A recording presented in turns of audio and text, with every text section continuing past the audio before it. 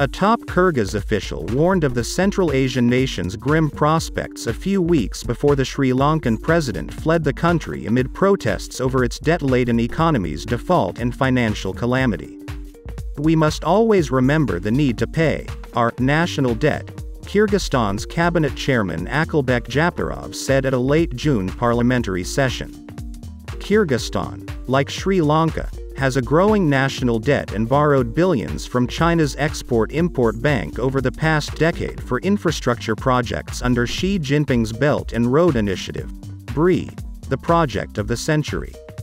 According to the Foreign Ministry, Kyrgyzstan owes $5.1 billion, 42%, to Beijing. Bishkek's enormous Chinese loan-backed projects have yet to prosper in a sinking economy. This raises concerns that the country will be unable to repay its debt or interest. The nation may lose significant assets if it defaults. If we don't pay, China's Export-Import Bank can take over projects. Pakistan, Sri Lanka, and others discussed this, Japarov said. "God cannot support us. Unify for independence." China confronts its first overseas debt crisis as sovereign debt problems emerge in numerous BRI countries. An examination of how Chinese credit has increased economic strains on vulnerable governments. There's no doubt that the Chinese Ministry of Finance and Central Bank are looking at their dashboards and their red lights are going out right now. Bradley Parks, executive director of the Aid Data Lab at William & Mary in Virginia, told RFE/RL. BRI, launched in 2013 by Beijing as the largest infrastructure program by a single country, has left it with a list of risky debtors around the world, including Argentina, Pakistan, Russia, Tajikistan, Venezuela, Zambia, and Iran, that hoped to take advantage of the surge in Chinese overseas lending but now face a debt crisis the World Bank has warned could lead to a series of defaults. China is at an inflection point after nearly 10 years of unregulated BRI credit, rising inflation, oil prices, and tightening global financial conditions due to the Ukraine crisis and the COVID-19 pandemic. Beijing may cut its flagship attempt. China is more apprehensive about not being able to get paid back, Natixis Asia-Pacific chief economist Alicia Garcia-Herrero told RFE/RL. China is likewise struggling in lending less to risky countries. BRI started anew. Rising debt. According to Fudan University's Green Finance and Development Center, China has loaned $932 billion since the BRI's founding. BRI headwinds grew before the debt crisis. In 2020 and 2021, Chinese loans that required negotiation increased to $52 billion, according to New York-based Rhodium Group. A group of senior economists reported in April that 60% of Chinese loans flow to financially troubled countries, up from 5% in 2010. The Aid Data Lab at William & Mary showed that 35% of BRI infrastructure projects have major implementation concerns. Pakistan, Belarus, Egypt, Mongolia, Turkey, and Sri Lanka have received tens of billions of dollars in rescue loans from Beijing to avert default.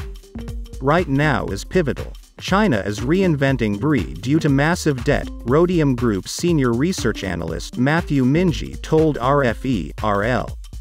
In July, the Green Finance and Development Center claimed that the BRI is becoming more risk-averse, with new investment in Russia, a BRI pillar, decreasing to zero in the first half of 2022 and involvement in Pakistan falling by 56%. In the first half of 2022, Saudi Arabia received 80% of China's oil and gas investments and 66% of its building contracts.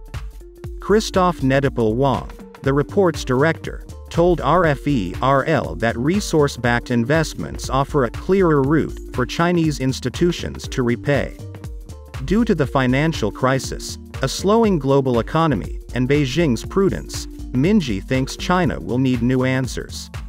Sri Lanka defaulted despite rescue loans. He questions Beijing's BRI debt resolution cooperation with multilateral institutions. Postpone. reorganize, and give debtors time to figure things out, Minji says. China dislikes refinancing and struggles with multilateral, corporate, and public bilateral creditors. Thus, China must assess its tools. Bishkek, Islamabad. Chinese loans alone don't cause defaults. Sri Lanka owes $5 billion to China. However, Beijing's support to the South Asian country has been controversial, with critics charging that projected credit has been granted at excessive rates and money from the surplus of foreign borrowing is being squandered amid corruption suspicions. Kyrgyzstan and Pakistan BRI projects received similar complaints. With 220 million people in the $62 billion China-Pakistan economic corridor, Pakistan receives the largest BRI money, CPEC. Sri Lanka and Pakistan's BRI priority Gwadar port projects have been questioned. BRI implementation has strained Beijing-Islamabad relations. To avert default, a consortium of Chinese state banks borrowed Pakistan $2.3 billion in late June. Beijing has reportedly requested Islamabad to renew a 2019 loan deal with the IMF, which has provided half of the $6 billion payment. On August 1, Pakistani Finance Minister Miftah Ismail told Bloomberg that progress had been made on the loan, which could prevent a default. However, analysts say Islamabad's finances remain strained, and Minji said Pakistan is still a leading domino to fall after Sri Lanka amid the debt crisis and potential defaults. President Akylbek Japarov has committed not to delay foreign debt repayment for 1 hour, and highlighted the necessity to pay China. Japarov suggested Chinese companies buy the Jedam-2 iron ore mine if Russia didn't pay China in 2021. Japarov has stated that the mine will be developed locally. Still, other Chinese-financed projects like the Bishkek thermal power plant could be under external supervision if Kyrgyzstan fails to meet its obligations.